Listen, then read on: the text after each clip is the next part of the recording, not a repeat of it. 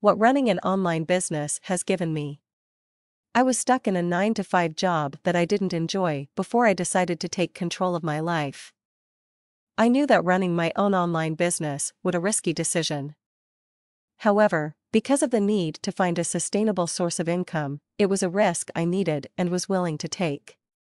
I had to weigh all the pros and cons before I took the plunge. So far, starting my own business has been the best decision I have made. Not just for myself, but for my family as well. Since I work at home and I work at my own pace, I have more free time to spend with my family. It has been very rewarding emotionally since I get to experience the things that really matter in life. The quality time that I spend with my family has been the very best return that I could have hoped for from starting my own business. Being my own boss, I make the decisions and there is less pressure and stress for me to handle. With perseverance and hard work, I knew that I would be able to make this adventure a success. I have also noticed a change in my attitude. I enjoy my work more. I do not work just because I have to, I now work because I want to. Another thing I like about having my own business is that I am in control over my own earnings. If I wanted to earn more, I put more work in. I am equally rewarded for the efforts and time that I invest in my own business. Furthermore, since I am no longer confined with specific company rules or 9-to-5 working hours, I gain control over my own life. Having this sense of freedom has been very satisfying. In addition to these great changes in my life, here are some additional benefits of having my own online business working from my study at home. 1. No commutes. 2. No strict office attire. 3.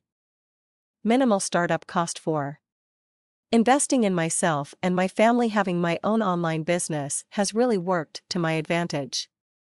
Not only do I earn well, I like what I do, and I get to learn a lot of new stuff every day.